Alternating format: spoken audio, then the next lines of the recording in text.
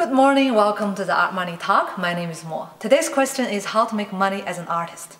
There's so many ways to make money as an artist. I don't even know where to start with. As an artist, you can take a full-time employment, such as an art teacher. You can paint and sell your own art as an independent professional. You can also choose to sustain yourself with side hustles or small gigs from time to time for pocket money. Today, we'll just stick to one way, is how to make art, sell art, and make a living as an independent, self-employed fine art professional. And let's leave the side gigs for another day in another video. Here I have put together a list of 5 different ways to make money as an artist. Number 1, selling original artworks. When I say original, it doesn't mean your work has to be one of its own kind or like the world has never seen, so unique. I didn't mean original versus plagiarism or original versus counterfeits. I mean original versus reproductions of your own artwork. And let's see what the law has to say about what is original works of art. Ta-da! Let's read the law text. Under the French law, the first 12 casts of a bronze edition are original works of art. Starting with the 13th cast, they are reproductions, and must bear this label in a visible place on their exterior. It applies to sculptures, but it also applies to other mediums, not only the machine-assisted productions, but also handmade processes. So if you are painting an acrylic painting and you have this layout, this design, up to 12 identical paintings, they are still considered original works of art. If you're painting 1,000 copies, no, they are no longer considered as original artworks.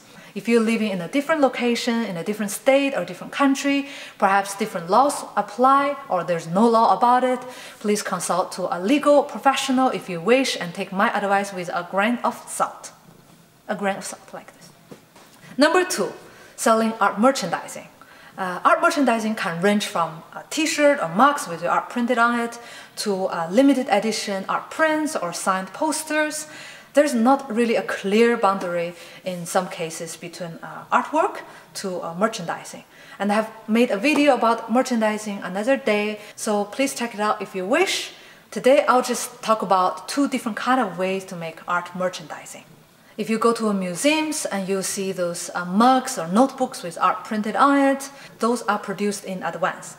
If you wish to produce art merchandising in advance, you have to design them, invest money in them, and manage the inventory, the shippings. It's a lot of trouble for a very few bucks. Perhaps it's not worth it. However, the good point is you can have the merchandising near you, so you can carry it around to some events, and you can promote your own artwork with the merchandising and leave a piece to, imagine, a potential collector as a name card, so you are increasing the chance of them purchasing an artwork in the future.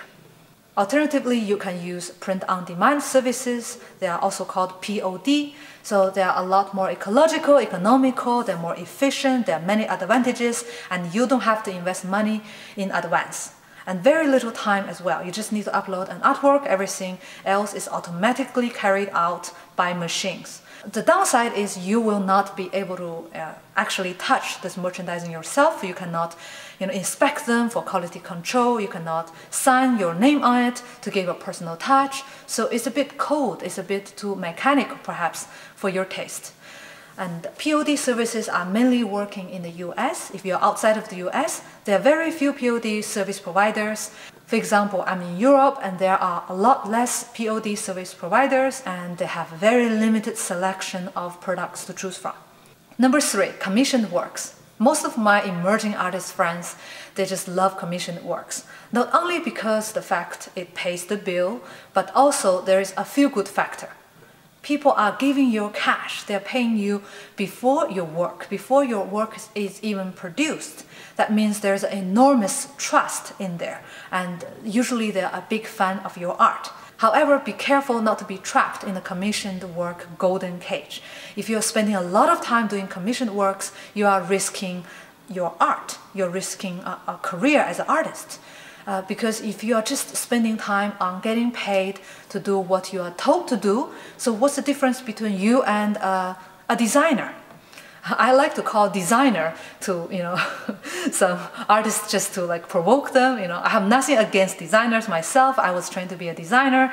I have nothing, absolutely nothing against designers, but for some artists, being called a designer is an enormous insult. So I like to just to provoke them, to get their attention. I'm just trying to make a point that we all have 24 hours a day. If you spend your time on doing what other people tell you to do, you don't have time for your research, for your own skills, for your own development of your own art. So if you're not spending enough time to make art, then it doesn't make you an artist, right? Number 4, licensing. Perhaps you have heard about iStock Photo or other kind of stock photo brands like Getty Images, but right now they are the same thing. If you're a photographer, perhaps you have already done this. So basically you are licensing other people to use your artwork or your image or your photograph, and you get paid for that. It does not stop you from selling your original works of art to a collector, and you can still, have the full control of your own original artwork, at hand. So of course there are risks of, people are using, the download for malicious, like evil purposes.